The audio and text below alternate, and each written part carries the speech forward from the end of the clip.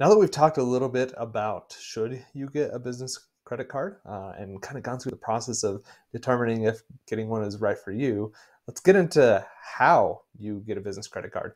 We'll be covering that in today's video. Hey everybody, I'm Brandon Gustafson. I own and operate 2 assisted living facilities, and I created this channel to help people like you learn the ins and outs of investing in assisted living. Welcome to Assisted Living Investing.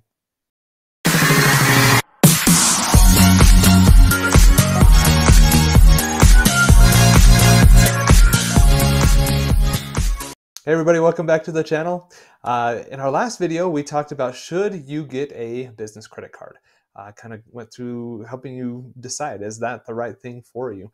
After you've done that and watched that video and decided that a credit card is the right thing for you to do in your business, today we're going to talk about how you go about doing that. So kind of give you an overview of the process of what it's like to go and get yourself a business credit card. So the first thing you want to do is start researching.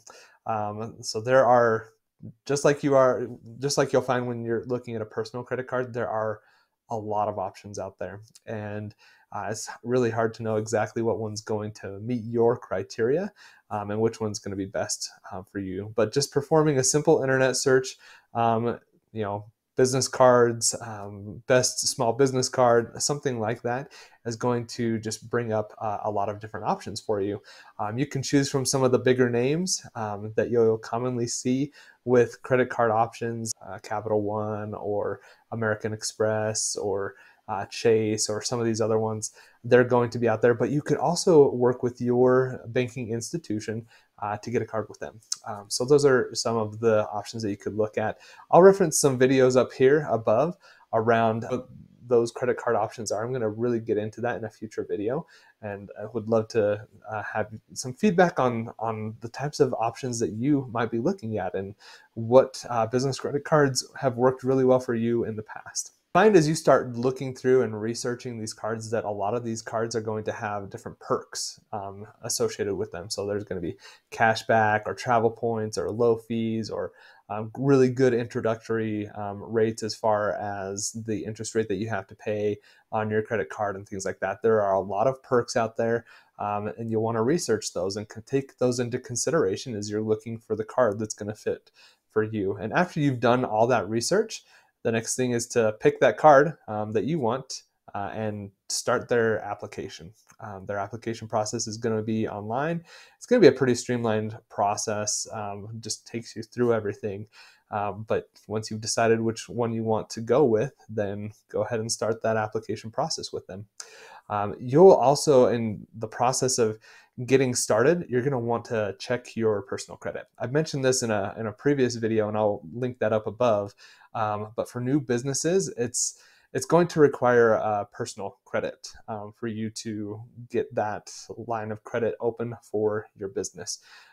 So if you are looking to get a credit card for your business and you are thinking, oh, I'll just use the business credit because my credit's crappy, or I don't want it to hit my credit when they do that credit pull, you're going to have to end up having to do that. That was something that was brand new to me. I didn't realize that when I was getting the business credit card, that it was going to be my personal credit. It ended up being not a big deal for me, but it's something to take into consideration. So you want to make sure that you are checking your credit, make sure that you have good enough credit.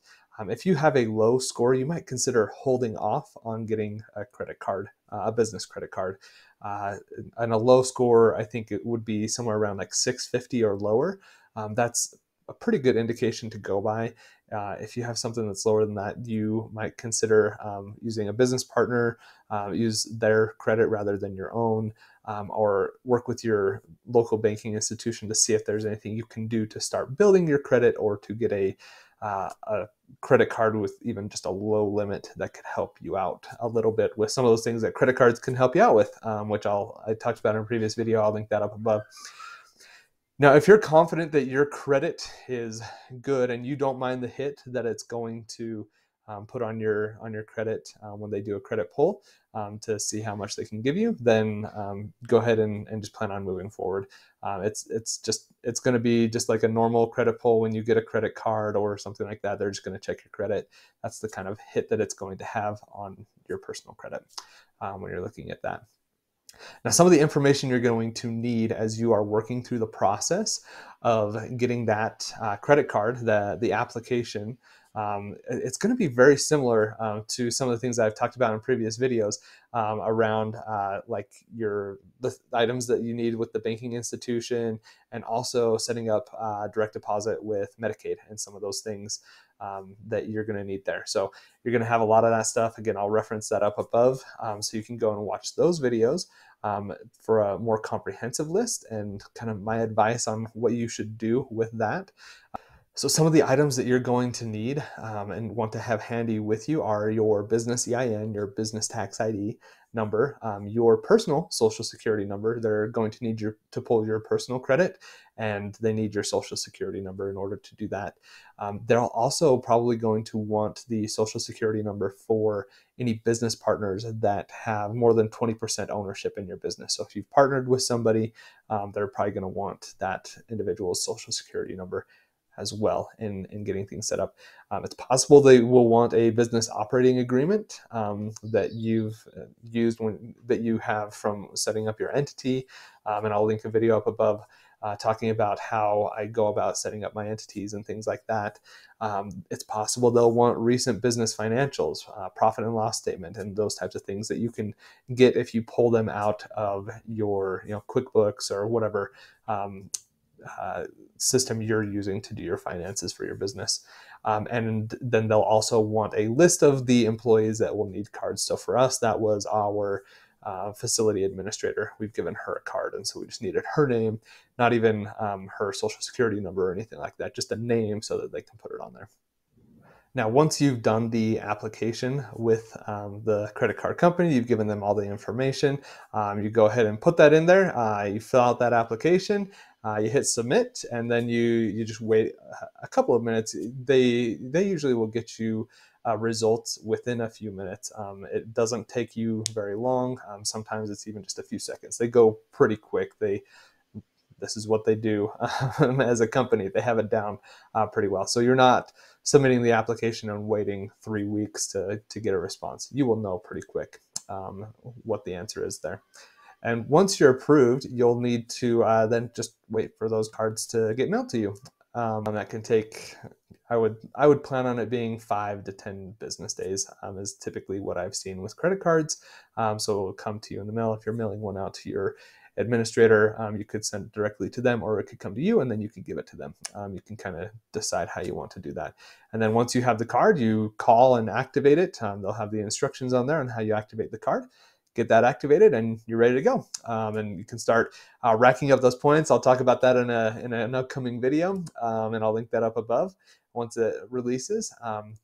And you can just kind of start using that to really take advantage of some of the things that you can do with business credit cards.